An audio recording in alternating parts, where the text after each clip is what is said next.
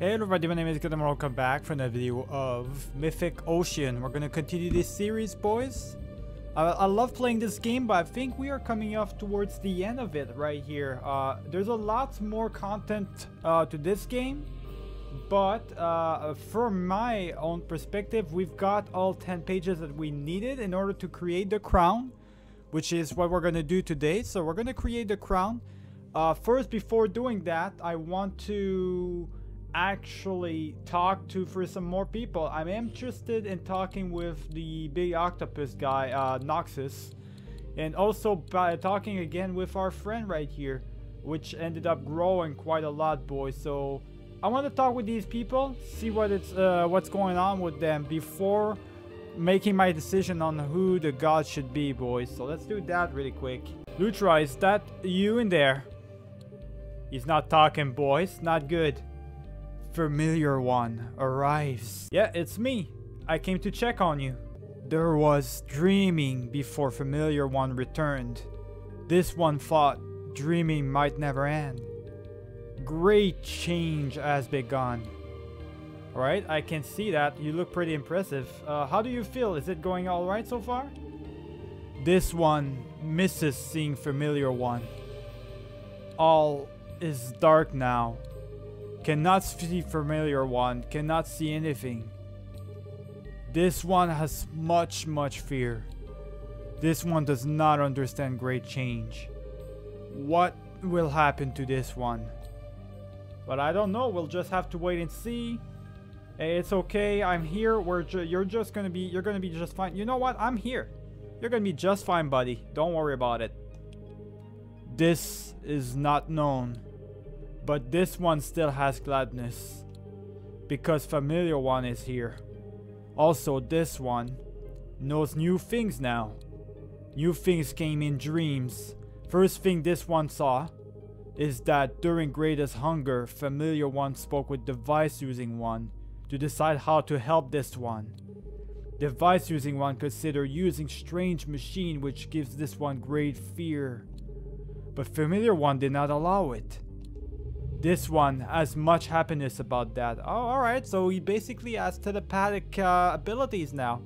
He can read our minds or even see what we're talking about. He's literally spying on me, which is a good thing. I disagreed on the whole mechanical thing. Alright, well, I helped because I was worried about you. I'm glad it turned out okay. Thankfulness. But there are other new things.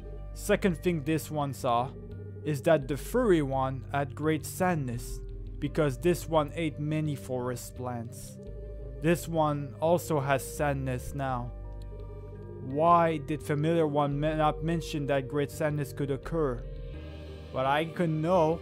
I had confidence in you trying to stop yourself. I mean, obviously. Don't worry about that. I spoke to the furry one and it's okay now. The plant will grow back someday. I tried to explain that it would be bad for other creatures if you ate so many plants. Now do you understand? Well, I was hoping you understood what I meant. You know what? I'm gonna tell him to not worry about it. Thankfulness. This one has less sadness now. This one also saw third new thing. Two that are one have crystal. Crystal shows them things far away. Things familiar to them. Does familiar one know this? Yeah, it actually gave me the crystal actually, so I have to actually, that's one of those things I gotta try and repair their crystal somehow.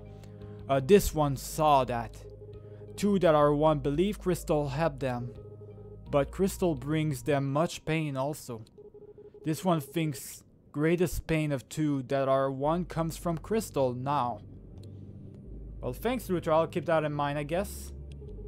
This one will only share one more thing that was seen, and that is device using one wants to find something. Think device using one wants it's in the deepest darkest place. Does familiar one know? Yeah, it's all about Noxus, really. Yeah, Lutra seems to know about everybody now. Interesting. This one tried to see what was in the dark place. Something stopped this one. Only darkness was seen. is familiar. If familiar one goes to that place, this one thinks greatest caution should be used. Alright, so I'll keep that in mind then. There are other things that this one saw in dreams, but this one can feel all things slipping away. Alright, hang in there, alright? You're gonna be fine. Lutra. This one would not have name without familiar one. This one had much fear about great change, but familiar one helped much. Now this one only fears that familiar one will not be remembered by this one. After great change, will this one memories disappear? But I don't know. I don't know. Don't worry. Even if they do, I'll tell you everything that happened, and you'll have them back again. Exactly. We could do that. This one has greatest thankfulness. Words of familiar one changed everything for this one. This one will never forget. You. Oh, that's kind of cute, boys. Me and Lutra were big friends. I'm a big friend with Lutra, boys. I like this guy. I like this little buddy. I kind of really want to help him and kind of want to give him the crown, to be honest. I'm really thinking between him and Lutra, but the thing is, he has a little bit of, from what Lutra is telling us, she has a little bit of secrets. She's trying to hide some stuff. Very interesting. I can't trust Noxus for the likes of me, for 2 cents, boys. I cannot trust this guy. Alright, let's talk about the crown. Let's do this. I've decided I want you to make the crown. Can do, buddy, but first things first, you gotta decide how many pages to use. There's 3 tiers to the crown, each one more effective than the last. For the bronze tier, you'll need 10 pages. For that silver, you'll need 14, and for the best crown of all, the golden one, you'll need 18. Once the crown exists, you can always upgrade it with more pages later, so don't worry about that. Okay. Alright, looks like you've got 10 pages. How many you want to use for the crown? Let's just use 10 for now. I want to just... Alright, sounds good. I just want to do it, boys. I just want to use the crown. I don't care about silver or gold. Now, don't forget, there's other uses for the pages out there. So make sure you're okay with that before we get started. Still up for it? Yeah, let's do it. I don't care. Alright, we're ready to go. I'm curious, what's that crown gonna look like? I'm intrigued. Alright, so... And there you have it. That's a crown? Okay. Like I said, like a little ball of potential. But in the end, it might just make all the difference. Okay, so I pretty much give that ball to whoever I want. Okay, so I'm not sure how the ball works exactly. Now I'm kind of confused a little bit, boys. I am a little bit confused. I don't know how the ball works. So we're gonna have to figure that one out. Can I just simply interact with whoever I want to give it to? Or like, how does it work exactly? You know what? She was talking, Lydia. I like Lutra a lot. But Lydia was talking into maybe trying to find a way to create other dimensions and whatnot. So I really want to try and give her, I want to give her the ball and stuff. I can't give her the ball. I don't know how it works. How does the ball work exactly? I gotta figure it out, boys. Hold on, I gotta talk to the snake again. Gotta talk to the snake again. We're actually gonna interact with him properly. How does this ball work exactly? So let's talk about the crown. Can you remind me how it works? So yeah, let's get over it. At the end of your journey here, you can give the crown to whichever god you want. I really don't know how to choose. All he told me about is who do I want to make at the end of my journey here. So do I actually have to do all the missions then? I believe I have to do all the missions, boys. So there's one more mission for Lydia and one more mission for Noxus. Alright then, if that's the case, let me talk to Noxus first. So we're gonna go talk to Noxus, the big scary creature, boys. Once again, we'll see what type of mission he's gonna be able to give me and stuff. So let me go talk to him really quick, interact with him. Alright buddy, I am here to talk to you. Welcome back. What would you like to discuss? Okay, so my teleporter took me to a strange place last time I was here. Wanted to see if you knew anything about that. Ah, yes. You speak of the breach, a shadowy space between our world and the void beyond. You have seen it for yourself, and now you know the consequences of Lydia's research. What are your thoughts? Why do you wish to return to that place? Well, I want to find a way to free the creatures trapped there. I want to learn about more about the breach and why it exists. I don't want to go back, but I'd feel guilty if I didn't try to help. You know what? I kind of want to learn more about the breach. I don't care about the creatures. So your curiosity drives you. I too am always searching for answers. And Lydia seeks the truth as well. That is why she makes such sacrifices. Do you believe she is justified in doing so? Well, I think she's right. You can't make progress without taking risks. Exactly. I am inclined to agree. But it is a difficult balance to maintain. Endanger those who trust you with their lives and you will lose that trust very quickly. But let us return to the topic at hand. Whatever your reason may be, you wish to free the creatures trapped in the breach. I cannot force your teleporter to send you there again. I know nothing about why that happened than you or Lydia.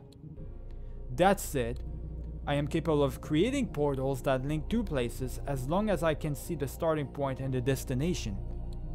And both mid-seas and the breach lie within the range of my sight. I could create a portal that allows the trapped creatures to escape the breach, but it will require a great deal of energy. Perhaps in your travels you have found your way to the Library of Antiquity. A large book rests that whose pages have been lost and scattered. These pages contain records of the old world, and they are sources of great power. But because my body is confined here to the depths, I cannot retrieve them myself. Bring 4 of the pages to me, and I will have the energy I need to create a portal to the breach. Talk it over with Lydia, see if she agrees to those terms. If you are both in agreement, we will proceed. Alright, I'll discuss it with her. Good. I await your decision. Okay, so looks like this is our mission we've got with her. With him. He wants to create he's willing to create some sort of portal for us. But in exchange, we actually have to get 4 pages for him.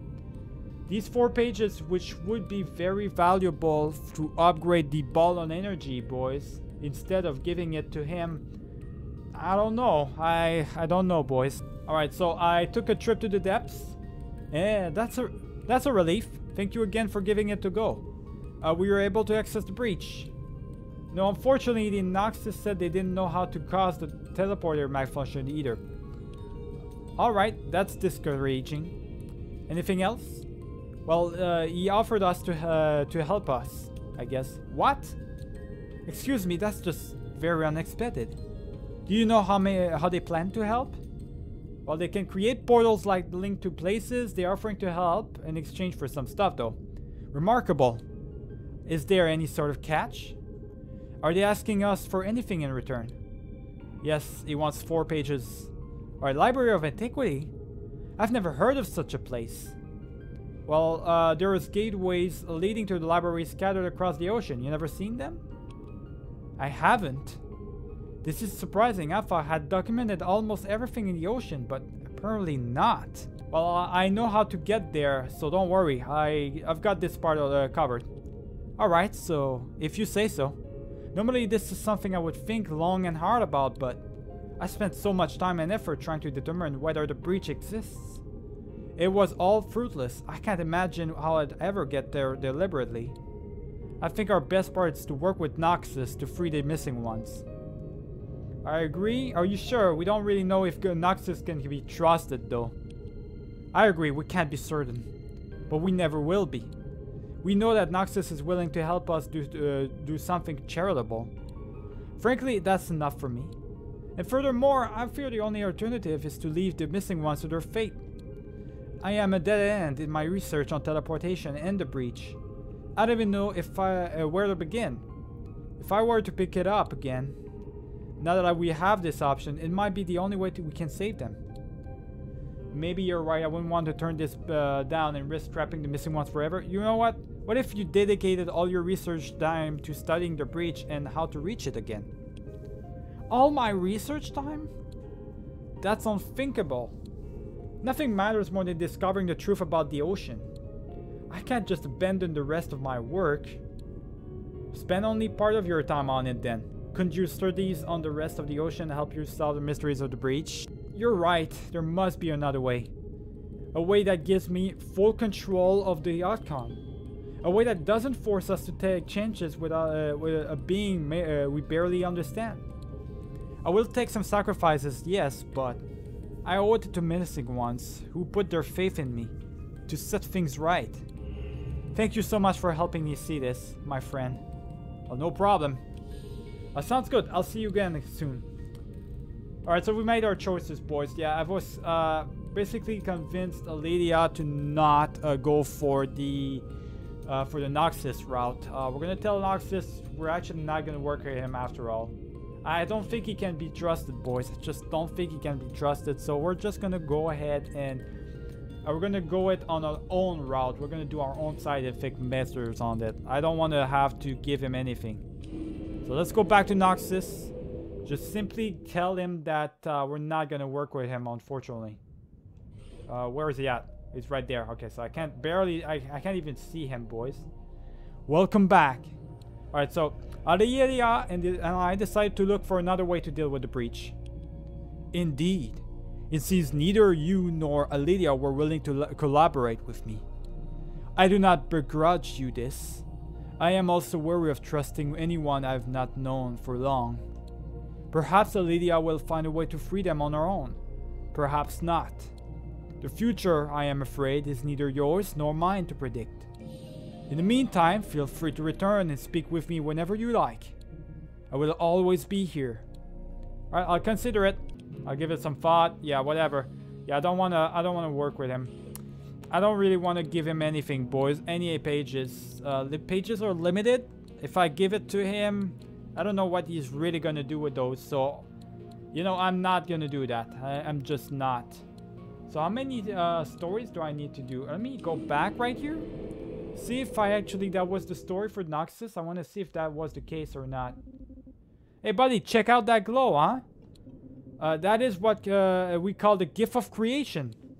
Looks like the new world's all set to go. Just let me know when you're ready. Oh, shit. It's actually ready, boys. What do you know? I wasn't intended on finishing it right now. But I guess it's working now. So I guess we can go. We can finish the game right now, boys, if we want to. I'm kind of intrigued to say, you know what? I'm gonna give it to Lydia. I want her to succeed in her progress. Even though I liked Lutra quite a lot, it's creation versus destruction. You know, I'm gonna go for Lydia in this one. I feel like she's the one I want to go for. So let's go, boys. I'm actually ready. I gotta talk to him for it. First, you'll decide who to give the crown to. After that, all you gotta do is pick up the gift. It'll be the end of your time here once we kick things off. So make sure you tip all your loose ends up first. Oh, I'm ready. I'm ready for this shit. Let's do it, boys. Let's finish the game. So first off, the moment our crown's been waiting for. Which one of the gods is getting the power it holds? Alright, so obviously he's not... Lydia's gonna get the crown, but she's not gonna get too much power. It's only bronze after all, it's not silver. I don't really care about it though. The minimum she can get would be great for our technology wise and stuff. So I need Lydia to get it so she can cross the paths and stuff. Alright, good choice, buddy. And with that, boom, there she goes. So she's gonna get the bonus. We send it on its way. And all that's left now is the gift. Once you've picked it up, you'll be good to go. Okay, let's pick it up. So, gift of creation received. There it is, boys. So, well, guess this is it then. I'm always excited to see what happens with a new world. But it also means we won't see each other for a while. We've got to talk quite a bit this time, more than usual. Thanks for that, buddy. It was a good run. But for now, it's time for us to part ways. Do we have to? Okay, well, until next time then. Don't be a stranger, buddy. I'll be waiting here for you whenever you decide to give it another go. You won't remember me, but I'll get you caught back up. All right, that's enough talking, I guess. Let's get this show on the road. All right, boys, let's do this. We're about to create the new world. Let's do this. Let's enter the new world, and let's see what it's gonna look like with Lydia on the main front. For a time, I continued to feel myself rising towards the heavens. Eventually, I came to a stop, and the blinding light around me slowly faded away. Somehow, I was suspended among the stars. In the silent void, I began to recall the footsteps of my role in the cycle. In the ocean, it was my task to advise the gods and help determine the next creator. But once the new world was born, I would become the historian, eternal observer and record keeper of every mortal age. I realized then that the book in the Library of Antiquity was written by me. Oh, I'm the one who created the book, okay. To preserve the history of a past era. Soon I would be starting a new book and filling its pages with all the events to come. I could sense that the gift of creation was ready to move forward. But was I? I wished I could speak with them one last time. And to my surprise, a portal opened before me. I smiled as a Mars familiar face appeared on the other side of the gateway. Whoa, what's going on, friend? I'm not sure how you're doing this, but it's good to see you. Something strange is going on. Is this the end of the world? I told Amar they were basically correct, but a new world would be taking this one's place, and soon someone would be chosen to create it. Well, I sure hope it isn't me. No, it's not. Creating a whole world sounds like a ton of work, and you know how I feel about that. Anyway, are we gonna hang out sometime in this new world? I said I certainly hope so. Yeah, me too, friend. Oh, look who it is. It's the god, the creator I chosen, boys. Suddenly the view within the portal shifted, and Lydia appeared, adjusting her goggles and looking thoughtful for a moment. Oh, well, hello. You can open portals too? Were you able to do this all along? I explained that I wasn't sure where the portals had to come from either. Perhaps I've created it unconsciously, or whether it was under the control of someone or something else. But more importantly, what is happening to the ocean right now? All the creatures are vanishing and there's an odd bright light coming from the sky. I told Aliyah about the new world and the process we've all been involved in to choose a creator. My word. If only I had known all this before, everything would have... But no, I thought I would have believed you anyway. Well, it sounds like there's many new discoveries still ahead of us. And that's always good news if you ask me. See you on the other side, my friend. Next, Katri and Isti appeared. They looked a bit forlorn, so I asked how they were feeling. We're okay. We've just been thinking about the past again. Told them about the new world. Well, depends on what the new world looks like. We figured maybe we'd try and find our mom and dad, but we're not really sure we're gonna see them again. I told them I was glad they've given it some thought and wished them well. Thanks, new friend. See you around. There didn't seem to be any sign of Noxus at all. I reached out to them by my thoughts, but there was no response. At that point, only Lutra remained. And somehow I knew this meant it had been chosen as the creator. What do you mean? I gave the ball to Lydia, not Lutra. I guess Lutra ended up being the creator anyways. Interesting. An image began to appear within the gateway, and for a moment I didn't understand what I was seeing. Oh, look at Lutra! Oh, it looks badass.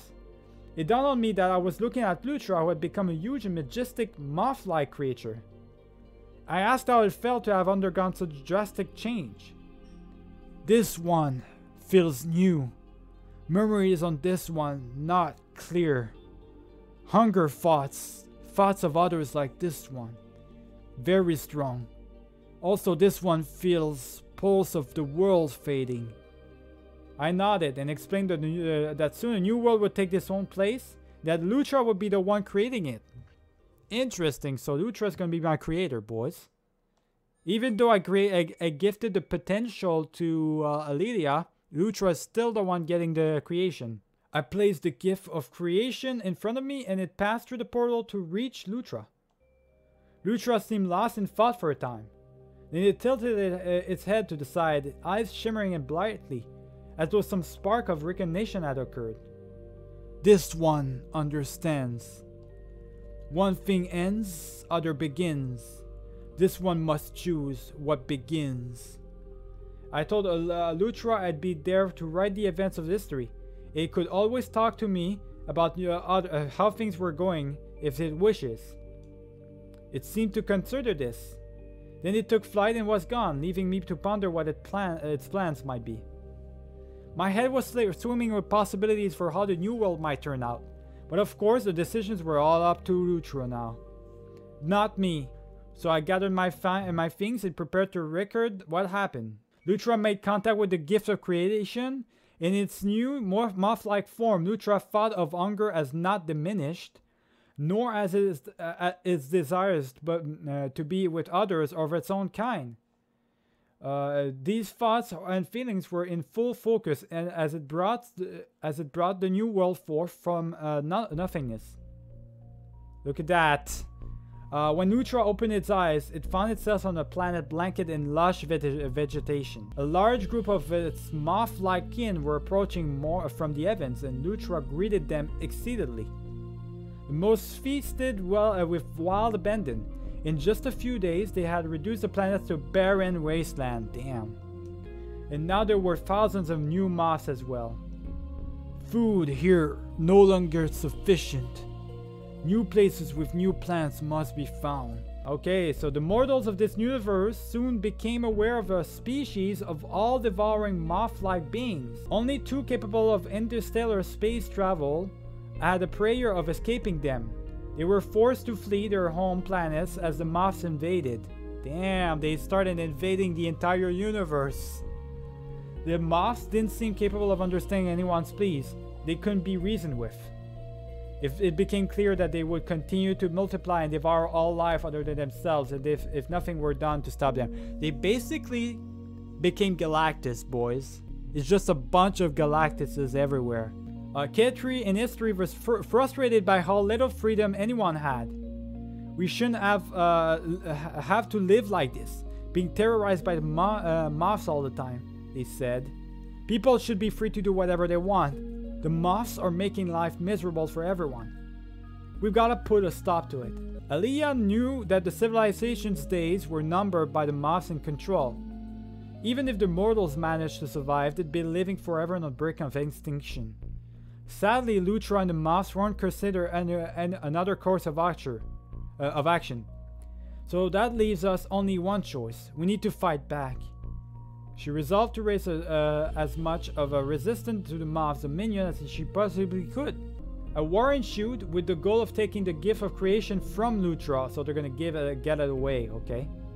The rebellion was forced to engage the moths in outer space, where they were at their strongest. Mortal societies that could contribute armed vessels and people to pilot them did so.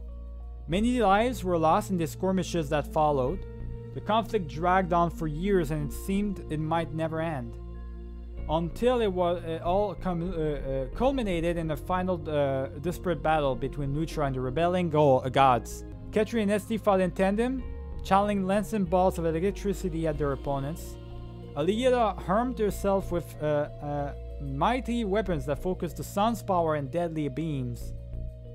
Amar, terrified by the very idea of battle, was nowhere to be found. Look at them, they're fighting against each other. That's some sort of crazy shit. I did not expect that to go that route, boys. I thought Alelia would be the god. I wanted her to be the creator. Lutra and the remaining moths fought back vigorously. Their powers were greatly magnified because of their possession of the gift. Once they had been an impossible vast swarm of them, but the long war had reduced their numbers substantially. Still, even a few dozen moths were a terrible force to be reckoned with. With a flap of their wings, they released clouds of energy particles that would explode and destroy a chip in contact. Their psychic abilities inherited from Lutra allowed them to subtly inflict fear, doubt, and panic in gods and mortal beings alike. There wasn't much hope for victory against them, but at that point it was all or nothing. In the end, the rebellion's resistance wasn't not enough, and Lutra and the Moths triumphed, putting an end to the hostilities. This world belongs to this one now, not any others. Others are dangerous. Safety of these ones must be ensured. And so, to prevent any further uprising, Lutra and the Moths ended the rebelling gods' existence entirely. Oh shit. He snapped them, boys. He literally tandles them. Meanwhile, Amar was racked with guilt over the decision not to fight Lutra and the Moths. The fates of the other gods haunted them constantly. They couldn't stop wondering whether things might have gone differently, if only they had joined the battle too. So they fled to some faraway places in an attempt to escape their regret, but it followed close behind forever. The gods were this universe's last hope against the wrath of Lutra and its moth-like kin.